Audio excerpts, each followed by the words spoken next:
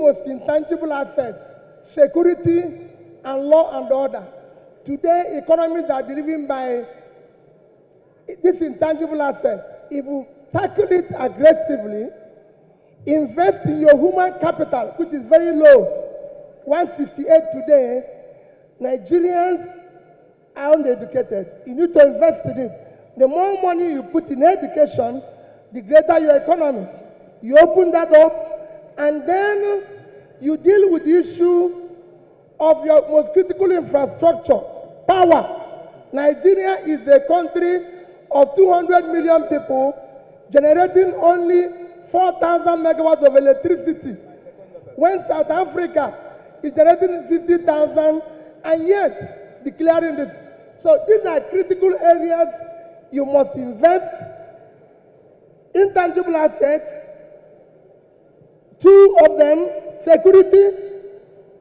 Number two, law, to have a regulatory environment to attract investors. Then education, and you put your money in power. You turn the country around. Nigeria as a country, please, Nigeria as a country, in 2021, our total export, a country of 200 million people with a land size of 923,000 square, our total export, using the rate of exchange today, is about $30 billion for 200 million people, including oil. Compare it with a country like Vietnam, 100 million people, half of our population, living in 331 square kilometers of land. A third of our land, their total export last year, without oil, 312 billion. So a country of 100 million people, you could do 10% of their export. You need to manufacture and export and earn dollars to stabilize Naira. You cannot build on a faulty foundation. Tell me why Nigeria cannot have state police. We have security problem.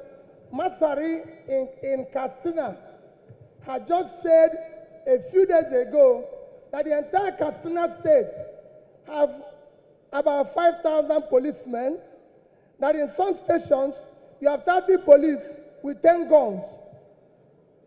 What a country.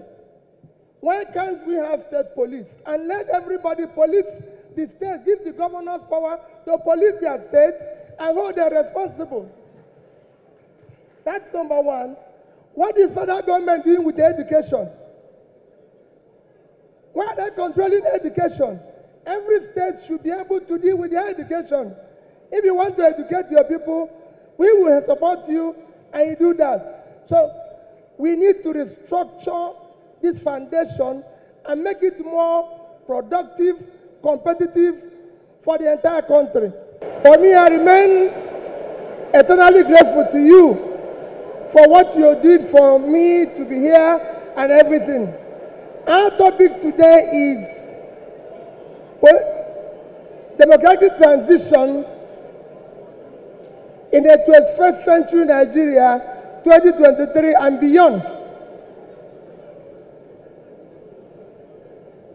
I think it's for great people like you or people like Chimamanda I invited, but for me as a trader, I'll try to contribute in my own little way, the way I think we should go.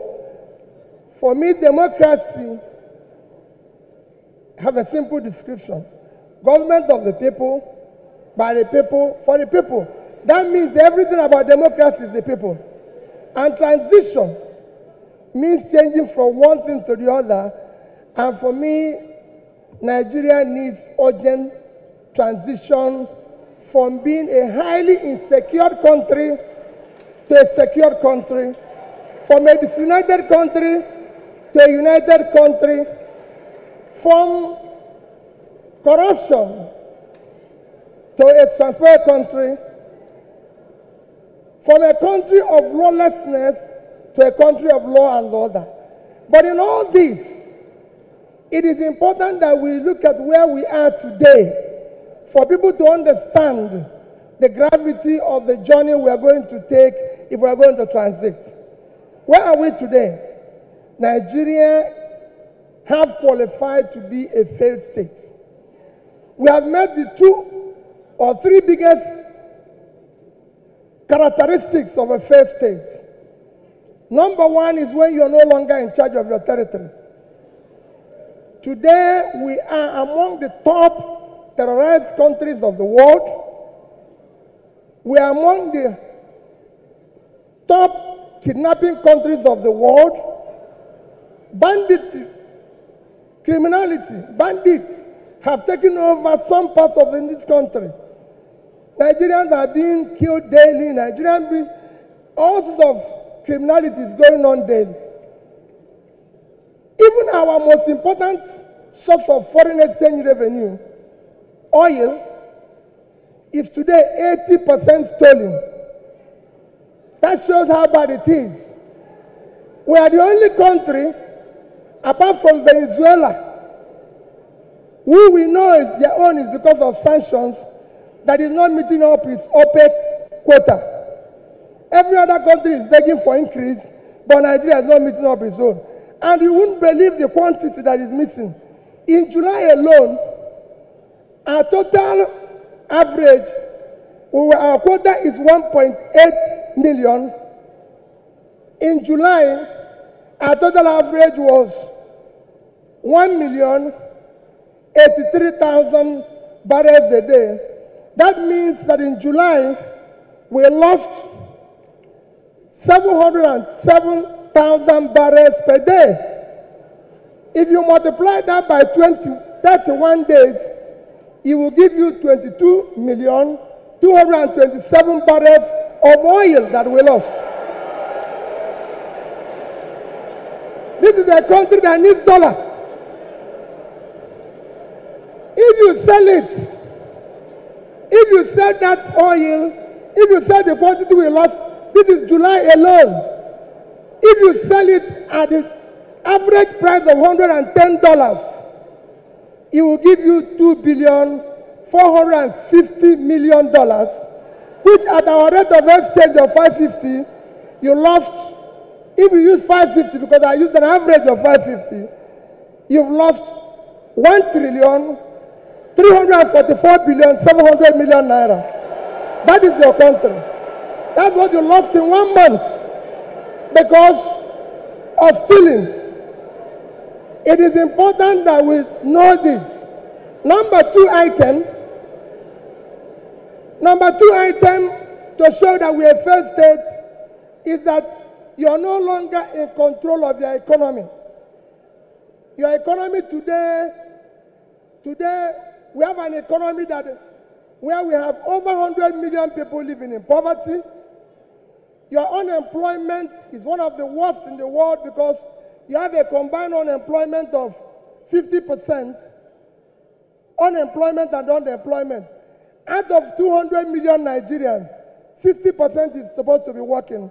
So you're supposed to have 120 million Nigerians working, but today Nigerians that are working are under 50 million. So 70-something million of Nigerians are not working, they are not productive. When you compare this to your productivity, you will see how low it is. But what is even worse, we're in a physical mess, total physical mess, because of all this.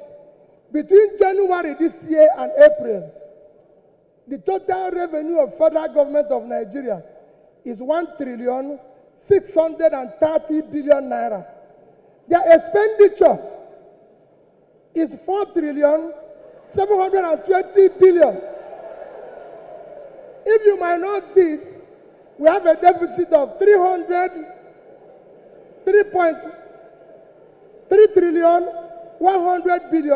That shows almost 20% to almost 200% is the deficit. And this is the crisis you face. How did we come here? It's a cumulative effect of leadership failure over the years. Because it's 10%, I'll stop here, I would have talked about power. How did we come here? What are we going to do very quickly to come out of this?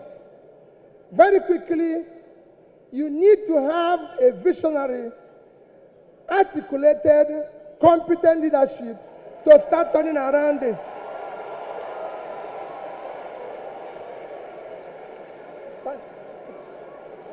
So next year,